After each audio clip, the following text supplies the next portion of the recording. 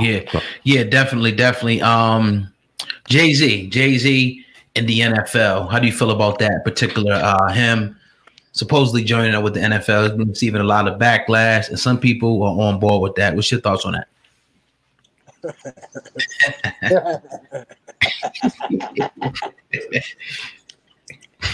Listen, if you're in business with the NFL, you're there to get money, all right? Whew. And you there to get money at whatever means. And I'm waiting for the long-term strategy. You know, apparently we were past kneeling because niggas ain't kneeling no more, right? But I don't know if that's what he meant.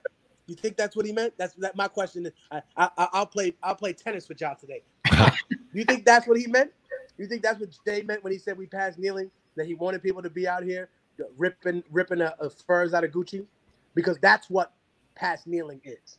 When people are past kneeling, we're not going to be past any of this until the police get past that, right? Exactly. We get past what they're doing.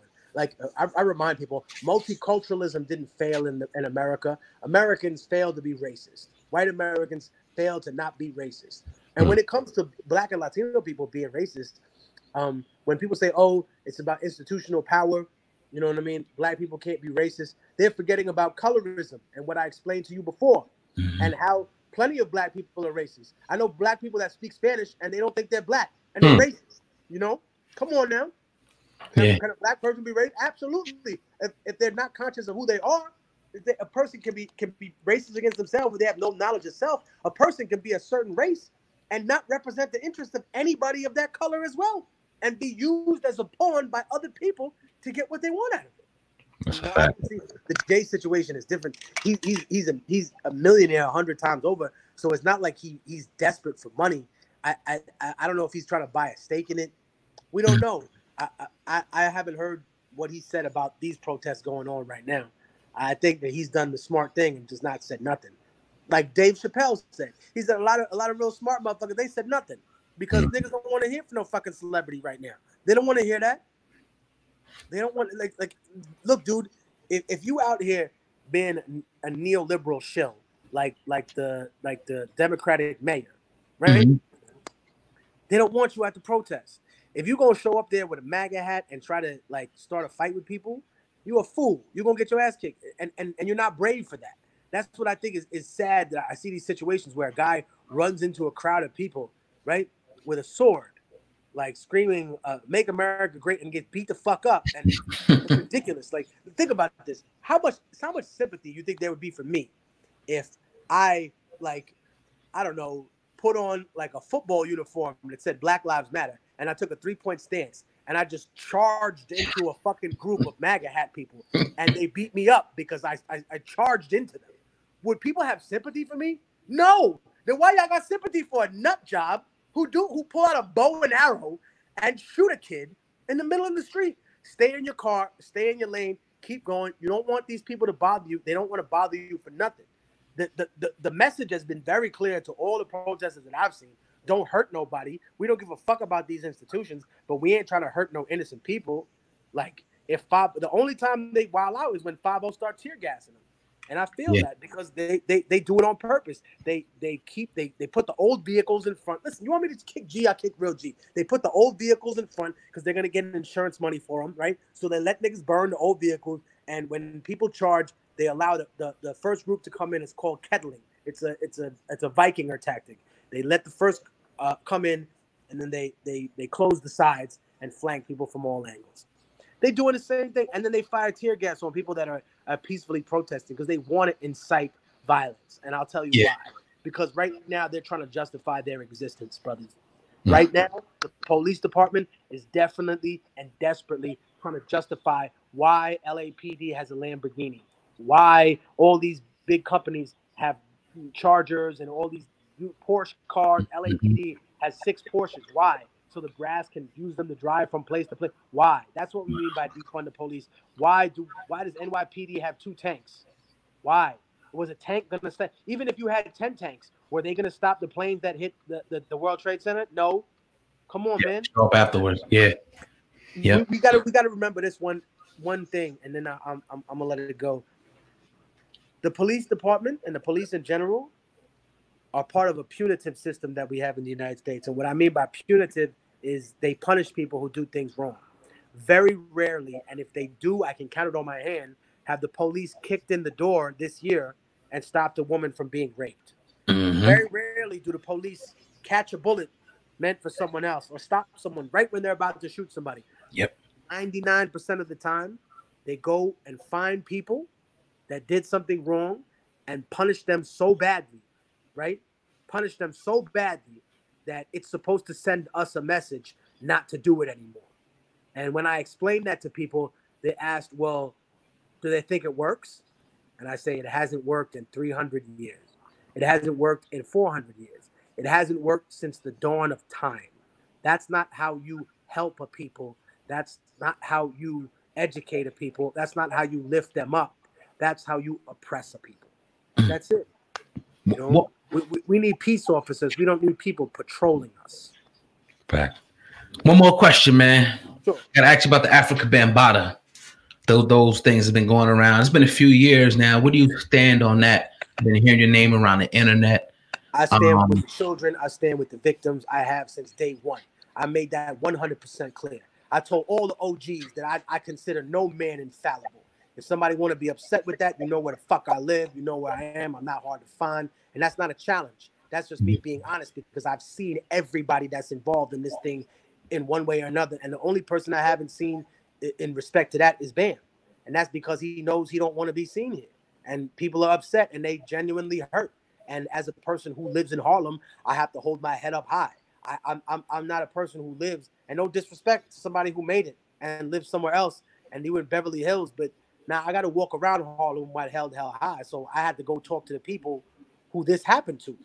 And these were several people that came to me and were like, yo, Technique, our names are being dragged in the mud. They're saying that we did this, that we made this up. And I listened to them, brother. And you know what they told me? They said, we don't want him dead, right? We want him in the book. We want him in the registry. That's his punishment. And I said, oh, wow. And that's when I realized that I wasn't dealing with liars. I was dealing with people that were genuinely hurt. So I will always stand with the victims of any abuse. And I say to people out there, it's not a hard choice to make. You know what I mean? And I get it. Somebody made a lot of contributions to it, but a person could lose their God status. No human being is infallible. Nobody is up against something. Listen, imagine if I do something great right now. Like I invent the cure for cancer, but like I kill somebody you love's child. That don't take that away, man. You know, like I did something terrible. I killed the child inside somebody. That's not something. And brother, I appreciate the question, because you know what? I'm never gonna run from stuff like that. And I'm actually disappointed that a lot of other brothers didn't make their voice known when it was time. But you know, I felt like the best place for me to have that conversation is when I went to Harlem and I did Cy Netta's channel and a bunch of the other, like, specifically black media on YouTube. I was like, no, I'm gonna talk to y'all. I'm not talking to Rolling Stone. You know, you never gave a fuck about us up here when all this was going on in the first place, right? And now you want to talk to him? I'm not talking to Fox. I've nothing to say to you. I want to talk to the black media, and I want to say to the kids, don't let anything dissuade you from coming out and telling people that bad things have happened to you, okay? Don't let nobody tell you that you're not a man for speaking up about that. Don't let nobody control your voice. Like, I taught in the prison, right? True story. I went to prison, and then I taught in prison with Carmen Perez. And it was actually Harry Belafonte, shout out to OG Harry Belafonte, that got me that job.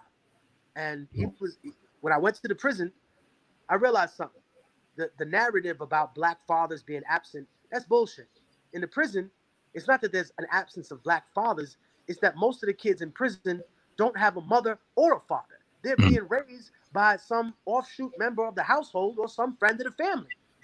And when I seen this, I realized something, that nobody respects a child when he says, you know what, man? The child has learned the wrong lesson. They believe it's the knife that has made them powerful. It's not the knife. It's the fact that they use their voice. That's what makes them powerful. Because the knife can't touch everybody, and your voice can touch everybody around the world. Your voice can reach people that are afraid to say what happened to them. Your voice can reach people that right now are dealing with a person who's still abusing them. So remember, It's not the weapon that makes you powerful. It's the voice, right? It's not the gun. It's the hand and the person willing to wield it. Appreciate your honesty. Appreciate you being raw on this platform, man. Something we definitely needed given this climate we got going on right now. Yeah. What's next for Immortal Technique? You out here 10 toes down on the pavement for the cause and doing exactly what you're doing. We appreciate it. What you got going on next? Like I told y'all in the beginning, but I'm gonna reiterate, we're doing the march. And it's Latinos por las vidas negras, which is Latinos standing up for Black lives. And this is a movement that we're very proud to be a part of in New York. And one of the main organizers, actually, Afro-Latina, a Dominican lady who is very conscious of her heritage, very conscious of her Blackness. So don't let the media just portray that one side. There are a lot of Afro-Latinos that are not ignorant, that are not going to stand for this, that confront their racist relatives every time, that do not have any of this bullshit. And I'm just grateful because, you know, I grew up with my mom always telling me, listen, your grandfather was Black. Don't ever be ashamed of that. Don't ever let people talk down to you like that. Don't ever let people express themselves in a way that's disrespectful to you. Like, just remember, don't let people denigrate that experience, because those people survived something that modern day humans could never deal with. And I always remember my mom's words. So we're going to be at that rally showing people that Latino people are not going to fall for the okie doke. We're not going to be a pawn in your race war against Black people. We're gonna find a way to unite, and we're going to work past a lot of these issues. And then I'm back in the studio working on the Middle Passage. I did a song with Killer Mike and David Banner. Called Trap House. And it's about how America's a trap house run by a bunch of fucking cartels. And it's so crazy. And then I had a bunch of other joints on the record. I did a joint with Ali Shaheed Muhammad. He broke out something from the vault for me from Tribe Called Quest. So I just say, you know, I'm blessed. My brother Southpaw is on the boards again. So I'm out here just doing it. Also, we had to redo a lot of the samples, so we won't have to clear nothing. A lot of it sounds like a sample, but it's just replayed instruments. So that's what we're doing now. And a lot of the musicians, a lot of people that we're working with, I'm very proud to say we're extremely talented people. Big shout out to the sister Moo Fresh from Baltimore, but she's out of Philly right now. She came by and she actually sang and rapped on a title track for the Middle Passage, which is another crazy story. So dope. We're just still out here doing what we do, and hopefully we'll have this record out to you by 9/11, which is what we're targeting for. But you know what I mean? That's what we do, brother. We making moves, man. Appreciate you, man. Immortal Technique in the building. Go ahead and drop your handles where people can find you, social media and all that, if you may, please. What's up, man? It's Immortal Technique, and right now you're watching the Hip Hop Uncensored Podcast. You can catch me on IG at Tech Immortal and on Twitter at Immortal Tech. So I love y'all. Appreciate you. And ViperRecords.com is the handle if you want to get the merchandise. If you want to burn the shit off the internet for free, go ahead. I don't give a fuck. Just burn it for someone you love. If you want to support us, buy a t-shirt, buy a CD, get a physical product, and we'll sign it for you if you ask. Love y'all. Appreciate you. And most of all, remember, stay alive.